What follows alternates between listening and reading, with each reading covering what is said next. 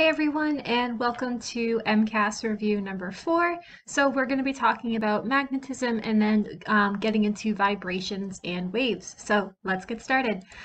So starting off, let's talk about magnets. So last review, we were talking about how our electrical forces can attract and repel. And so keep this idea in mind when we're talking about magnets, because magnets have poles. They have a north and south pole, and they actually have a magnetic force that can both attract and repel. And so like poles, like a north and a north or a south and a south, are going to have a force that repels one another, where unlike poles are like a north and a south, they're going to attract. Sound familiar? It should. And so a north magnetic pole can never exist without the presence of its south pole. So that is what's really different between our electric forces, I should say, that, our charges, they can exist on their own, but our magnetic poles, they cannot. And so if you were to ever break a magnet, like you were probably demonstrated to in class, if you were to break a magnet, what you're going to have is more magnets. And that's because the magnetic force itself is dependent upon the atoms themselves and their spin. So, magnetic fields transmit these magnetic forces. And again, you were probably demonstrated this in class where you had that bar magnet, and then we poured some iron filings over like a whiteboard. And then, you could see the magnetic fields. Those iron shavings fell into the line of the magnetic forces. And so the direction of your magnetic field is always going to run from north to south.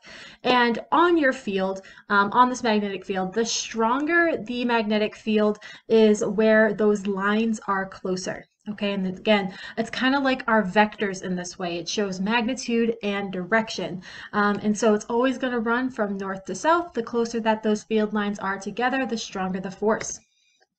And so magnetism and electricity are very much interconnected. So think back to your atom. Remember that the atom has a positive nucleus that's made up of protons and neutrons. And then you have these electrons on the outside, and they have a negative charge. And so if we were to put an electric charge just on its own, it would have an electric field. And then if we were to put that electric charge into motion, then not only would it have an electric field, but it would also have a magnetic field. And so this is when you would probably learn about that right hand rule in class, right? If you would stick out your right hand, that thumb would represent the motion of your electric charge, and then your forefingers would represent the concentric circle that your magnetic field makes. And so again, a charge in motion is going to have both an electric property and a magnetic property, and that's where we get these magnetic fields. So this magnetism as a force is all stemming from charges in motion. And so the spin of an atom itself, with those electrons orbiting around, not only do those electrons orbit, but they also spin like a top. And that's really important because, as you know, not all material is magnetic. So why is that? Well, it's some materials, the spin of those electrons actually cancel out one another. Think about it, the one electron is going like clockwise and the other one is going counterclockwise. So you can imagine that that magnetic field is going to cancel out one another. So where the electrons are actually spinning in the same direction, again, think of both of them going clockwise or both of them going counterclockwise, then the magnet itself is going to be stronger. Again, it depends on that spin.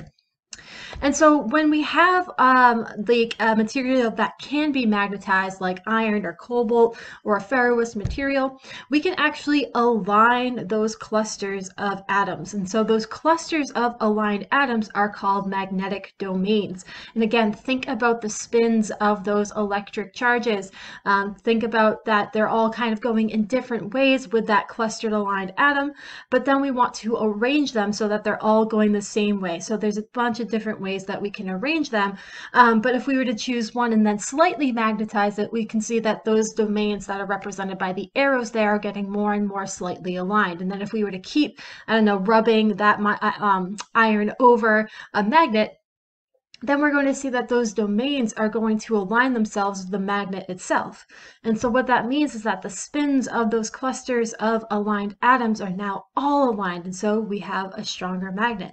And like always, if you were to break a magnet, it's still going to have both of its poles, so basically you would still have two magnets. So magnetic induction is taking a permanent magnet and then introducing it to a soft magnetic material, like a ferrous material, like iron, and then inducing that piece of iron in order to have a magnetic induction. So what that means is, like, if you were to again, like rub a magnet over like a paper clip, then you can actually induce that paperclip into being itself a temporary magnet. And now this temporary magnetism only works as an attraction. It does not work as a repulsion. So the important thing to get out of this lecture is that electric current and magnets are very much related. All right, so if we have a current carrying wire, which we learned about in our last review, that electric charge going through the wire, then again, if we have a charge in motion, then there's going to be a magnetic field around that. And so if we were to coil that wire, then what's going to happen is that those magnetic fields are going to start to bunch together. And so as we decrease the distance between those magnetic fields, well, then we're going to have a stronger magnetic force. And so electric charges passing through a wire produce a magnetic field. And again, if we put more charges in motion, then we're going to have a stronger magnetic field or magnetic force that is produced. So on this question, iron filings are placed near a coil of copper wire. Which of the following will most likely cause the iron filings to move? Go ahead and take your best guess. Okay, so the answer for this one is C, and D looks very enticing, right? You really want to choose that one. For some reason, you know, if you put more coils in it, oh wow, that must be a stronger magnetic field. Only if there's current running through. And so if there's no current running through, then more coils isn't going to do anything, because remember, this magnetic force is all dependent upon electrical charges in motion. So what we need to do is, if we have a coil of copper wire, if we were to send an electric current through that copper wire, then what we're going to produce is a magnetic field, and so our iron filings are going to move in the direction of that magnetic field. Yay! So next question, a magnetic compass is placed near an insulated copper wire. When the wire is connected to a battery, the compass needle changes position. Which of the following is the best explanation for the movement of the needle? All right, so let's talk about this one. So a magnetic compass is placed near an insulated wire when the wire is connected to a battery. So the wire is having current sent through the battery. So we have these electric charges in motion. There's going to be a magnetic field around that wire. And so we're going to see that the compass needle is changing position. And so this was probably demonstrated to you in class with maybe like a bar magnet or something like that. But your compass itself is like a baby magnet. Okay, so our poles within our compass are going to be attracted to that unlike side, or they're going to be attracted to either the north or south, depending on where that compass orientation is next to that wire. So which of the following is the best explanation for the movement of the needle or the movement of the compass needle? It's going to be C. The current in the wire is producing a magnetic field and exerts a force on this needle. Again, that magnetic force. So again, think about this little compass having its own little, again, magnetic field, because it is like a little magnet. And so when we introduce it to a stronger magnetic force with this wire, then that needle is going to orientate itself to the unlike side, so like a north to south or a south to north. So the Earth itself is actually a giant magnet. It has a giant magnetic field. And so we have like the geographic north and geographic south of our Earth, but we also have a magnetic north and a magnetic south of our Earth. And it's actually opposite to what you might believe. So our geographic north pole is actually the south pole of our magnetic field. And the geographic south pole is actually the north pole of our magnetic field. And again, think back to our compass.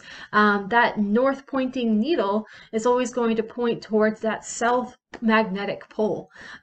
So again, unlike poles are going to attract.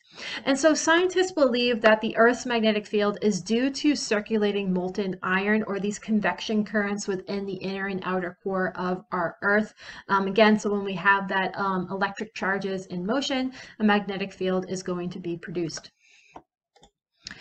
All right, so let's get into vibrations and waves. So as we know, vibrations are going to cause waves, or basically waves are caused by vibrations. And so most information gets to us in the form of a wave. Like as you hear me right now, that sound is in the form of a wave. How exciting. So sound energy is traveling to our ears in the form of a wave, and also light energy that comes to our eyes is also in the form of a wave. So we're going to be talking about different types of waves, again, on our sound side and on our electromagnetic spectrum side. So let's get started. Let's start back to wave descriptions. And so when we have like a back and forth vibration motion, so think of like a bobblehead and that head going back and forth, what we call that is an oscillatory motion. And so our swinging pendulum is actually a really great example of this oscillatory motion because it's a simple harmonic motion. So what that means is that the simple harmonic motion can be represented with a sine curve, and what you would typically associate with as a wave, like a wave pattern. And so from this wave pattern, we can get different things. We can look at high points, which are called crests. We can look at the low points, which are called troughs. And so crests, think of like your mountain, and troughs, think of like what farm animals eat out of, right? Like those little bowls. And so the term amplitude refers to the distance from the midpoint to the crest, or it could be to the midpoint to the trough. So what that midpoint line really represents is like the equilibrium position. So again, go back to the bobblehead.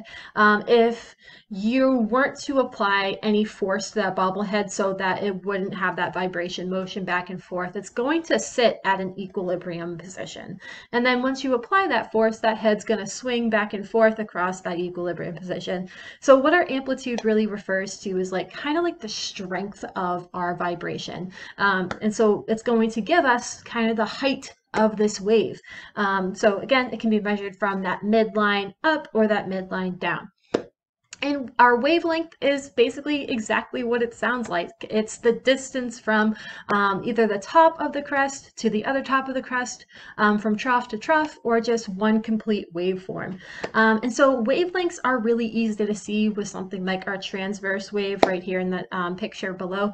And then we're going to look at a longitudinal wave in just a second and see how we would calculate the wavelength for that. So let's get into our Mcas question. So the diagram below shows a wave trace.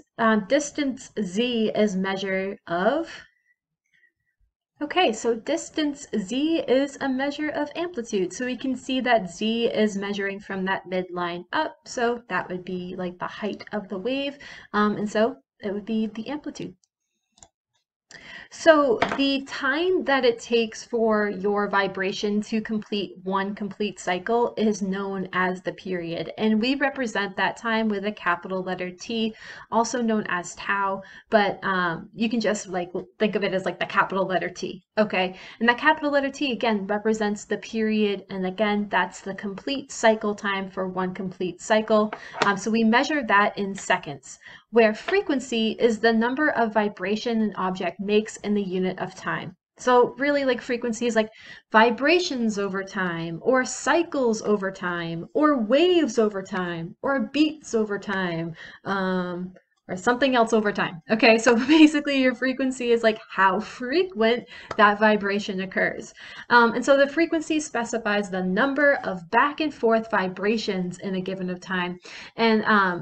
And we usually think of it in terms of like a back and forth vibration over 1 second. And that would be called a hertz. Okay, so we measure frequency in hertz, which we represent with an Hz at the end of our calculation for frequency.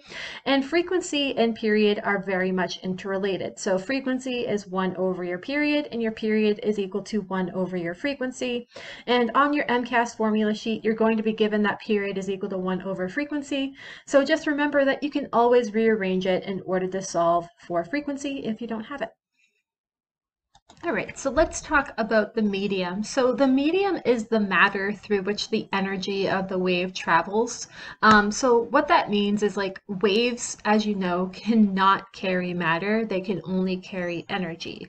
So a couple of examples are like when you're speaking, the medium of the sound waves is air. When you throw a stone into a pond and you see those lovely ripple effect of the water, well, the medium in that case is the water. When you were doing that awesome slinky lab and you were playing with the slinkies and you were creating waves through that slinky, guess what the medium was?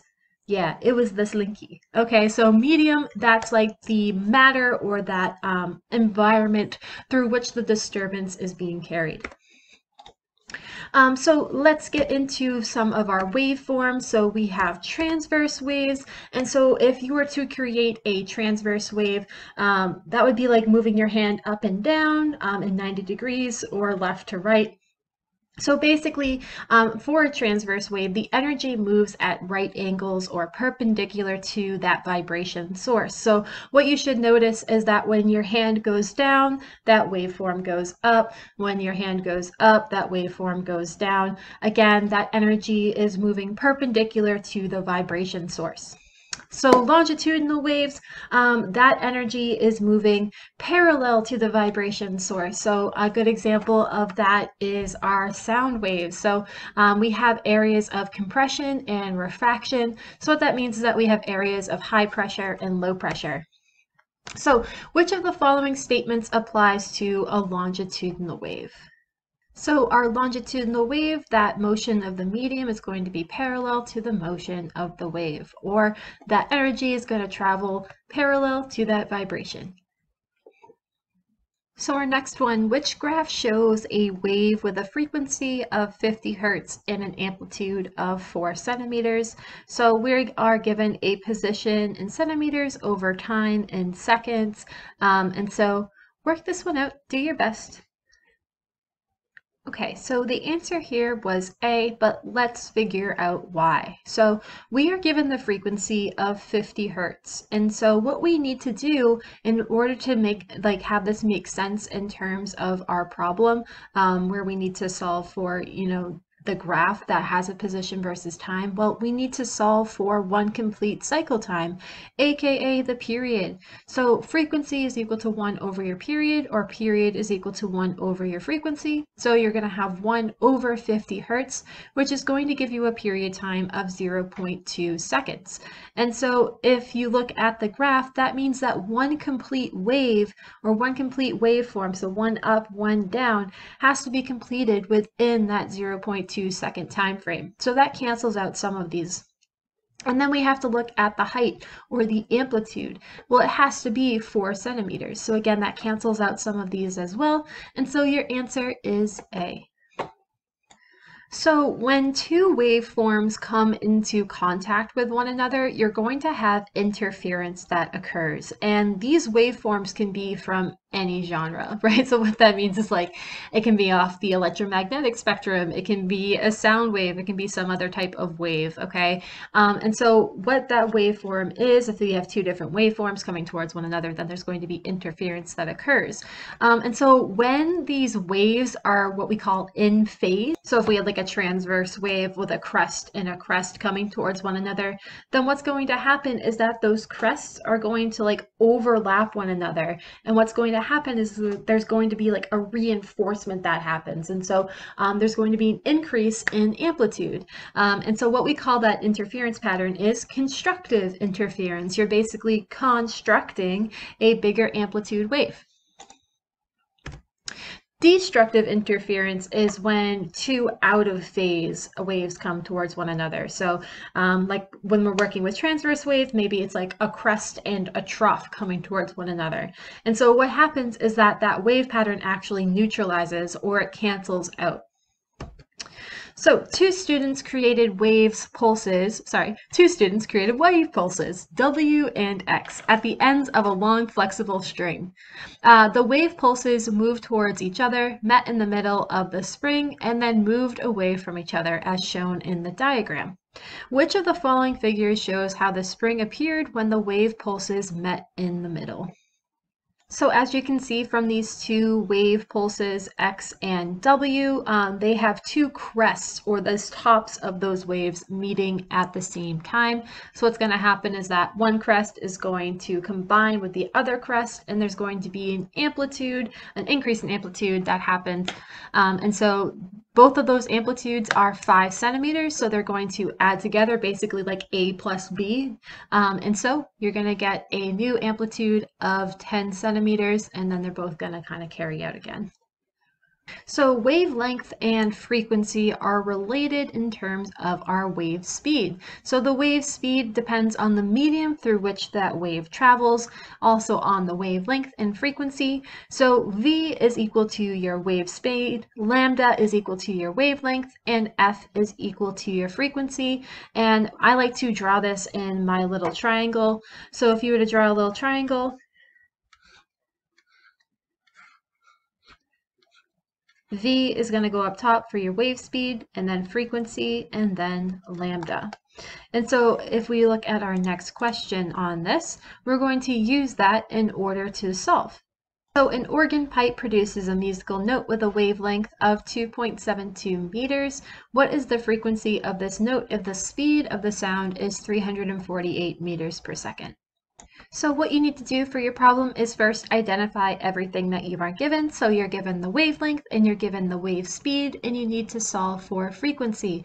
So draw your little triangle out and cover up F for frequency, and that's going to tell you to divide your wave speed divided by your wavelength. So 348 divided by 2.72, and so you're going to come out to about 127.9 or 128 hertz, or B. What is the frequency of ocean waves that have a speed of 18 meters per second and a wavelength of 50 meters? So like before, make sure you identify everything that you're given in the problem. So you're given the wave speed, you're given the wavelength, you need to solve for frequency. Again, draw your triangle, but also this equation will be shown on your Mcas formula sheet. And so then you need to solve for frequency. So that's going to tell you to divide your wave speed divided by your wavelength. So 18 divided by 50, and so you should get a frequency of 0.36 hertz, which is B. So now let's talk about Doppler effect. So if we were to consider a bug like bobbing up and down in the water, we can like visually see that, the wave pattern that is going to be created is going to be coming from the vibration source of this bug, and the frequency of those waves is going to depend on like how frequent that bug bobs up and down. But if we were to put that bug into motion, then we're going to see a different wave pattern that is produced. So there you can see from A and B that when that bug is moving towards B, the frequency of that water wave is higher towards B and lower towards A. And that idea is known as the Doppler effect. It can also be used for sound. Like think of a fire engine. When it's coming towards you, you hear a really high-pitched sound. And when it's moving away from you, you hear a really low sound, like a wee. Again, if you want to make the fire engine noise, feel free. But if that's good, as long as it's going to help you remember the Doppler effect. But remember that when the source is coming towards you, there's going to be a higher frequency. When it's moving away from you, it's going to be a lower frequency. And so what the Doppler effect depends on is not only the motion of the source, whether it's moving towards you or away from you, but also the motion of the observer. So you can see that the observer right now is standing still, but if they were to move towards the source or away from the source, again, the same type of idea is going to take place with the Doppler effect. So if they were to move towards the source, that frequency is going to be higher. If they were to move away from the source, that frequency is going to be lower. And so the Doppler effect is also used for radar, which is used to measure the speeds of cars. And so again, when that frequency is higher towards the source and then lower away from the source, again, the Doppler's effect is also used for light. So when a light source approaches, there's an increase in measured frequency, and that's called the blue shift. And when it recedes from you, that's called the red shift. So the police use radar devices that apply the Doppler effect to determine the speed of a car. The diagram below shows electromagnetic waves sent from a police car and reflected waves received by the police car. So we can see that the police car has a speed of 0 miles per hour and the car has 50 miles per hour. The police car is not moving and the other car is moving away from the police car. Which of the following best compares the waves sent and received by the police car? So the sent waves are going to have a higher frequency than the ones that are received, and that's because the car is moving away from the observer, which is the police car in this case. So the sent waves are going to be sent to the car at a higher frequency than what they are received back, again because the car in front is moving away, so that received wave back is going to be at a lower frequency. So the received waves have a lower frequency and a longer wavelength than the ones that are sent. So let's talk about sound. So which of the following is an example of a longitudinal wave? So if the section itself wasn't a big enough hint, it actually is the sound wave. So we're going to find that the sound wave has a longitudinal wave, and so it has areas of compression and rarefaction, or areas of high pressure and low pressure. So sounds have different characteristics like pitch. So pitch is a description of our subjective impression of the frequency of sound. And so again, it's subjective, but when we hear like a high-pitched note from like a flute, again, it's kind of different for everybody, but we want to just assume that that high-pitched note has a high vibration or a high frequency, and a low-pitched sound like a foghorn, that's going to have a low vibration or a low frequency. All right, so high-pitched, high frequency, low-pitched, low frequency. And so the average human hearing range is about 20 hertz to 20,000 hertz.